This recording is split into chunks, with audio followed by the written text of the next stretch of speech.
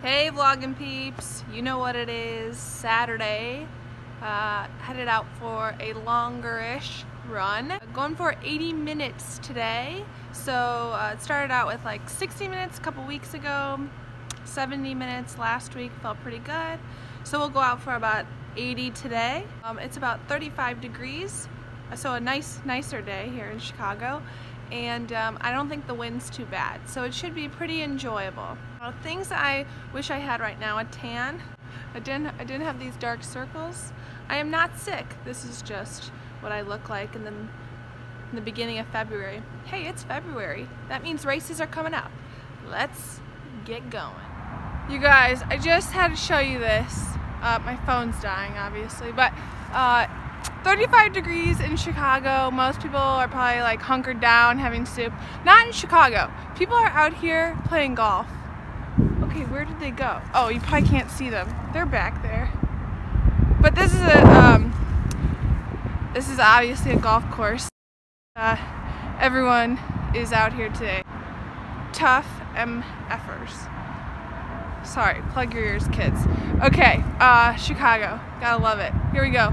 I'm an hour into the run, got 20 minutes to go, headed back. Feeling good. It's great out here. It's actually a beautiful day. I feel good, and I feel like things are finally starting to click.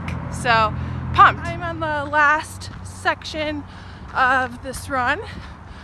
Feeling great. Today is like one of those days where I could totally just keep on running. It's not, freezing out. It's a great temperature. People are out doing all sorts of stuff, which is great to see. This feels like really good progression in my training.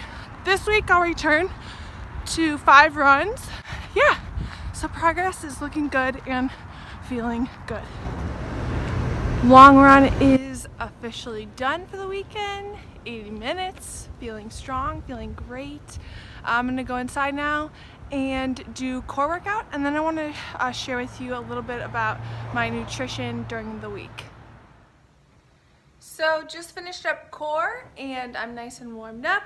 Back inside, I wanted to show you, I don't know why, this is kind of random, but I've always been interested in what runners are eating throughout the day, and one of my New Year's resolutions was to not go hangry anymore.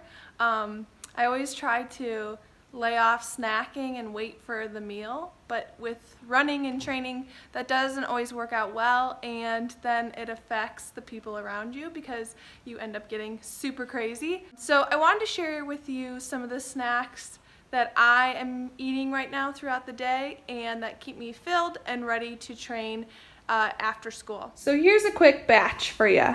Normally in the mornings I will have a couple of cuties and one of these bars.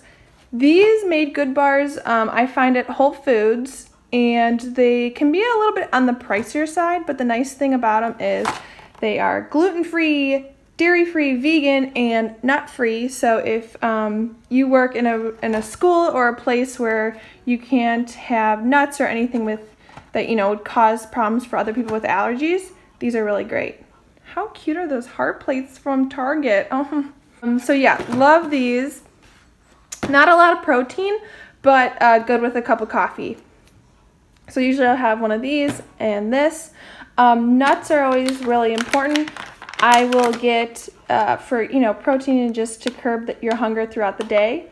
I get these, which I can usually find on sale for $7 a bag, and I'll add them to my oatmeal. I'll add them to smoothies, and I'll just grab a handful maybe before run or training to just kind of get me through feeling super duper hungry.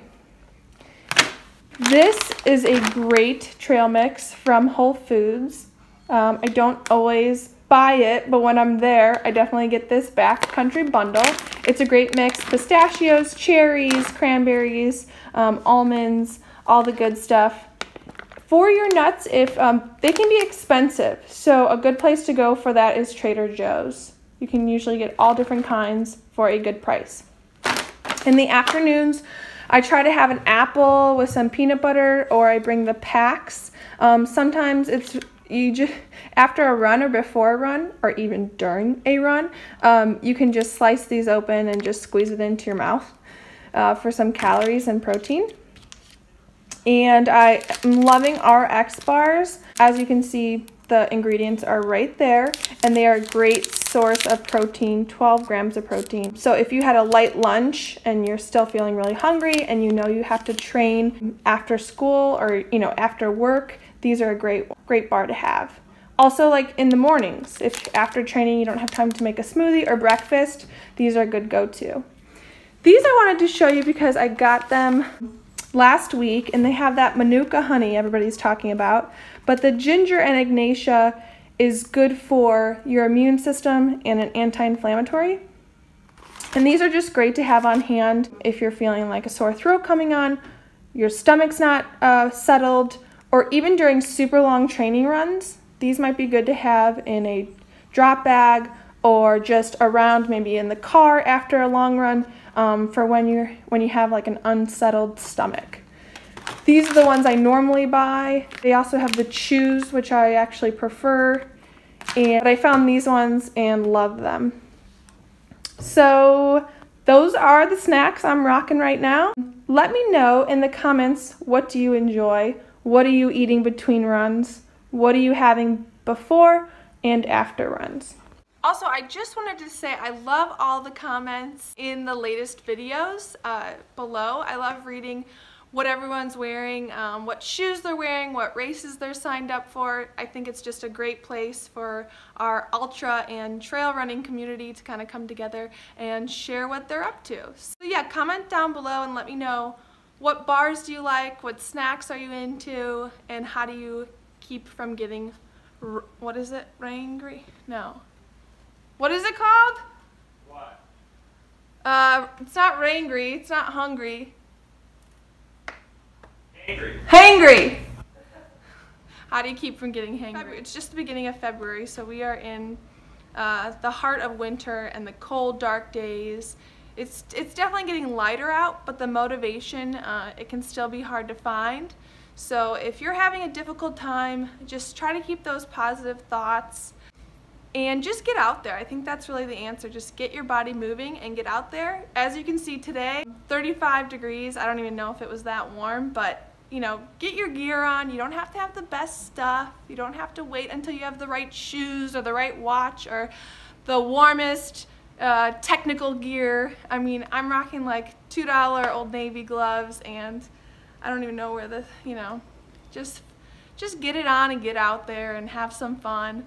No excuses. It's the time is passing quickly, so get your training started. If you have any tricks or ideas on how others can stay motivated, throw that in the comments as well. Training is off to a great start, and I hope yours is too. Enjoy the weekend, and I will see you next time. Peace.